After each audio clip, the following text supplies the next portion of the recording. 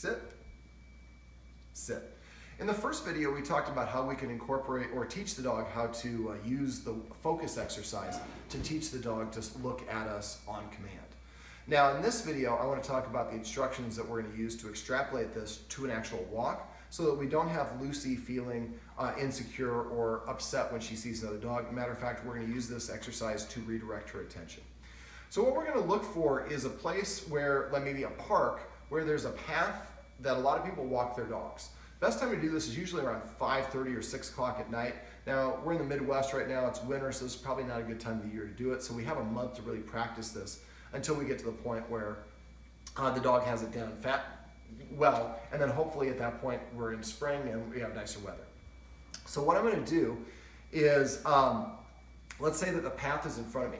I want to find kind of a triangular line of view.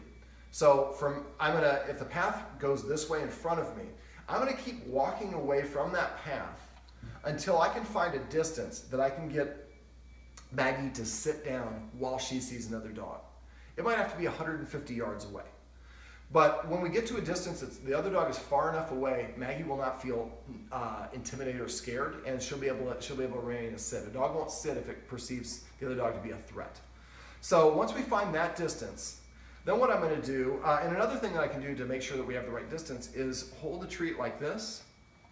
And I haven't done this with her, so I don't know if she'll do it, but these are soft, chewy treats. I want the dog to basically chew little bits of it off. Now, as you can tell, she's a little twitchy, but you can kind of change her direction by moving the treat. So the idea is to get her looking at that direction where the dogs are while she's nibbling on the treat.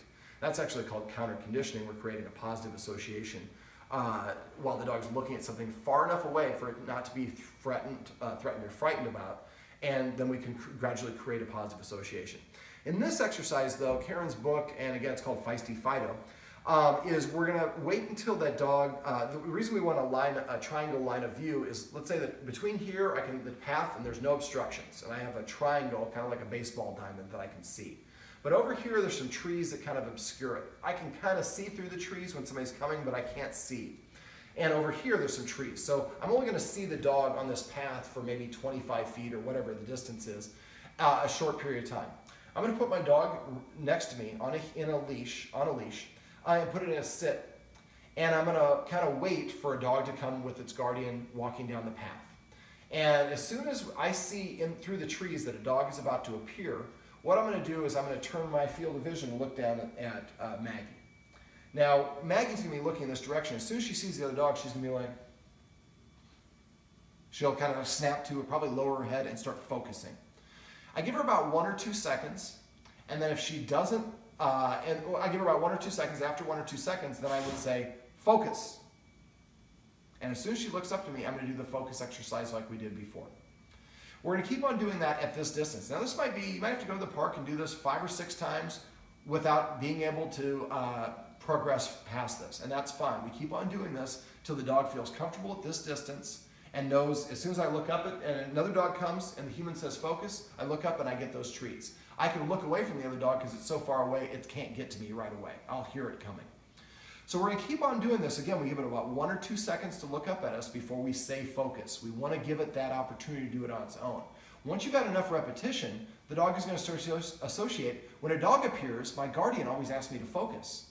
So after a while, because dogs learn through association, the dog will see the other dog and will sit down and autofocus. Karen calls this the auto watch, I call it autofocus. As soon as it does that, you should give your dog like 5 treats in a row. You want your dog to be like, holy cow, what did I just do? I just got the mother load of really good treats. When you get an autofocus, that's a good one to end on unless you just started. Always end when you're training your dog or doing an exercise on a good one so the dog has a positive recollection of it.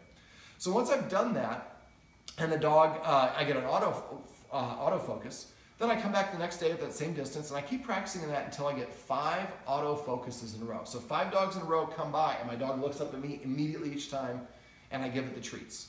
Once I get 5 in a row, then I would take next time I come back to practice it, I would take 1 step closer to that path and keep repeating the process until I get 5 auto watches in a row at that distance and keep on going.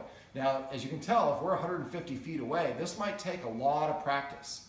But the dogs, the more that we practice this, the more they see a dog and nothing bad happens. In fact, something good happens. But the dog only, they see the dog for a second and then they turn their line of vision towards you. So not looking at the dog. Dogs only really focus on one thing at a time. Over time, this does create a situation where it's almost a little bit of counter conditioning because the dog starts to associate when another dog comes, if I look at my human, I get a treat and I don't have to interact with the other dog. Eventually, you'll get to the point where the path is literally half a foot in front of you and the dog sees the other dog and sits down and looks up at you. Now, there's a couple deviations for this. If we have a dog that's walking and it's just full of life and it's just barking and jumping and running around, you should expect Maggie to be more reactive to that sort of dog. And that doesn't mean that we have a setback. That's probably more isolated to that particular dog. Now, if you don't have a place where you can find this field of vision where you have these, you might want to engage, if you have some friends that have dogs, ask them, hey, can we start meeting every day at 5:30? Can you walk your dog, or go to where they walk their dog? And you go ahead of them on the trail until you find one. The Keystone Trail in Omaha is a great place to do this. This is the Papillion Trail. And the Papillion Trail's right here. And there are places there where you'll be able to find enough distance where your dog feels comfortable. But it's key. She cannot feel scared or frightened. That will invalidate all the work we're doing. So this is a process that takes time and practice. But if you do it properly, eventually the dog sees another dog and is like, I like dogs. Everybody walks down this street here with their dogs. Mm-hmm. If I stood out here in our driveway, is that enough of a triangle? You might have a problem with this being Territory? your dog's area and a territorial issue. So I would like to find a more neutral territory. You could in a pinch, but I would rather have you find a neutral territory. Now, what happens if we're in the process? Now, you don't want to use this technique while you're in the process of doing this. When you're walking your dog, you don't want to necessarily say, try to do a focus. Now, you can eventually get to that point when you're walking your dog, and that's what we want to do. And I guess I shouldn't say you can't, because I have one client, and a lot of clients do it actually, where the dog sees another dog and you're walking towards them, the dog just looks up at you and keeps on walking, and you continue walking, you're holding the treat here, and then the dog's not looking or reacting to the other dog, and then you give it the treat, or you move a little bit down the sidewalk and then practice the focus exercise. At first we do the focus with the dog sitting, but eventually we'd like to be able to do it while it's walking, and then the other dog can actually pass by. Your dog's not even looking at the other dog. That takes a lot of time and effort, and again, she's a very nervous dog, so we have to go with slow steps at her speed. But eventually get to the point where she can do that. But while you're in the process of practicing this, let's say that a dog comes around the corner while you're on a walk and you weren't prepared for it. You don't have time to stay focused. Well, what you want to do is practice a U-turn. So when you're walking your dog, and I want to practice with her by herself and out with Lucy, every once in a while walk around the block. And then every third driveway, just do a U-turn. And then walk to the previous driveway, do another U-turn, and then walk back. And so what I do is as soon as I turn, I have a treat here and I pop it in the dog's mouth and I say turn or you or whatever you want to say. So this way the dog has practice at also turning. Because you might see the dog before your dog sees it, and you just turn, you eliminated it out of your dog's sight, and now you can walk around a car, walk down somebody's driveway, walk away from, so your dog's not going to confront that other dog. We don't want your dog to practice reacting to other dogs while we're doing this. We want to limit that as much as possible. All right, so this is a very, very, now I've added my own little twist to this, but this is the same concept that you can get out of the book Feisty Fighter by Karen London. There's a lot more detail to it.